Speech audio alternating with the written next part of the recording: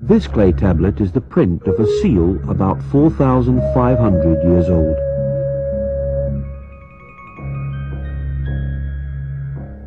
It depicts the scene of the god Enlil granting to mankind the plough, the beginning of modern agriculture.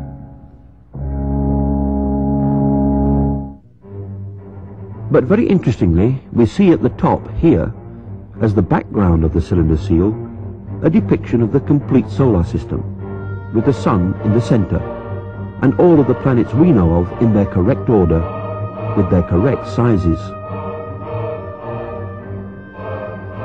Plus, one more planet, which is still unknown to modern science, but is being actively searched for, because it does exist, as astronomers now concur with ancient knowledge.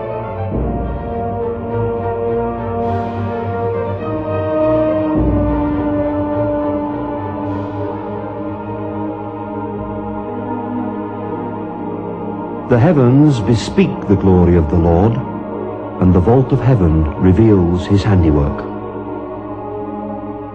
In August 1977, the American space probe Voyager 2 left Cape Canaveral on a journey that would eventually take it, several years later, to the vicinity of our solar system's outermost planets. What Voyager discovered once it arrived there fully corroborates ancient knowledge.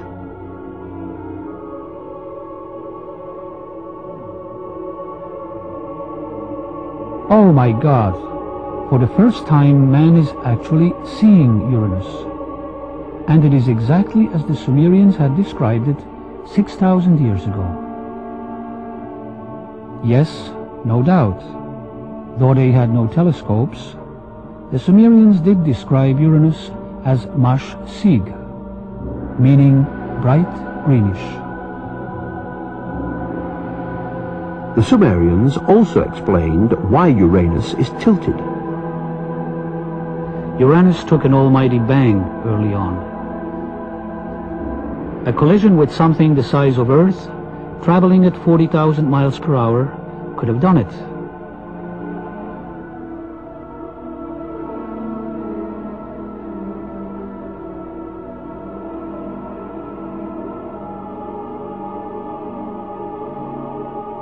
What a strange feature. Is it artificial? Was someone there on distant Miranda in the past? The Sumerians called Uranus planet which is the twin of Neptune, that is. Were they right? Now we can confirm the Sumerian description of Neptune as a blue-green planet. Obviously, the Sumerians must have known. Is it possible that mankind is only just catching up with ancient knowledge?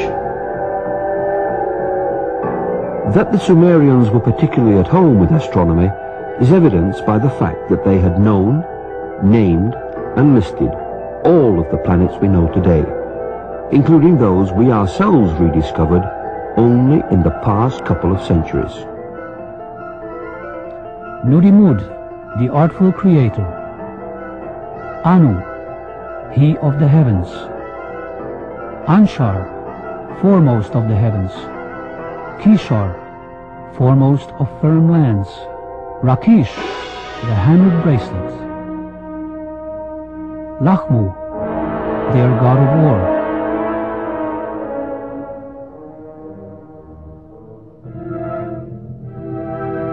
Ki, the seventh planet. We call it Earth.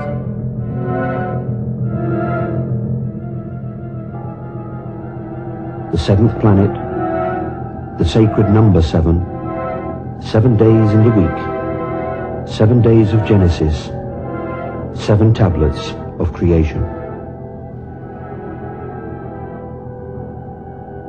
Sumerian cosmogony answers many puzzles that still baffle modern science. Central to it was the tale of a celestial collision and knowledge of a solar system with 12 members. That ancient knowledge included the planets Uranus and Neptune, supposedly unknown until discovered in 1781 and 1846, and even Pluto, not discovered until 1930.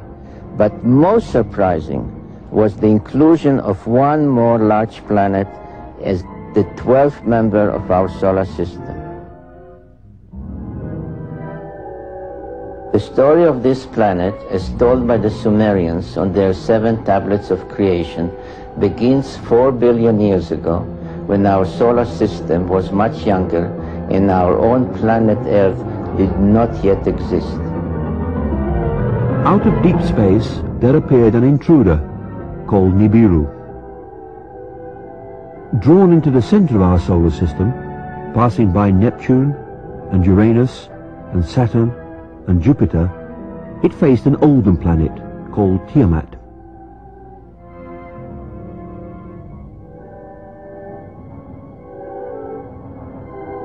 When Nibiru, traveling clockwise, came close to Tiamat, which was traveling counterclockwise, its satellite struck Tiamat and cracked it.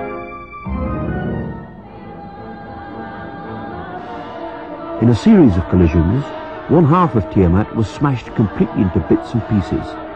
It became the comets, and became what the Bible and the Sumerian epic called the firmament, what we call the asteroid belt.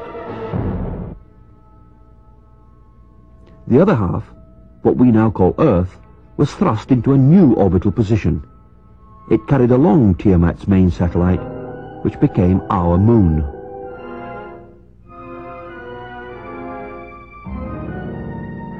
Nibiru itself was caught into a permanent clockwise orbit around our sun, returning to our neighborhood once in every 3,600 years, and forever becoming the 10th planet of our solar system. This tale of creation echoed through all the ancient cultures, becoming part of the scientific knowledge that we find in the Old Testament, in the creation story of Genesis. Modern astronomy and recent discoveries corroborate this millennia-old tale.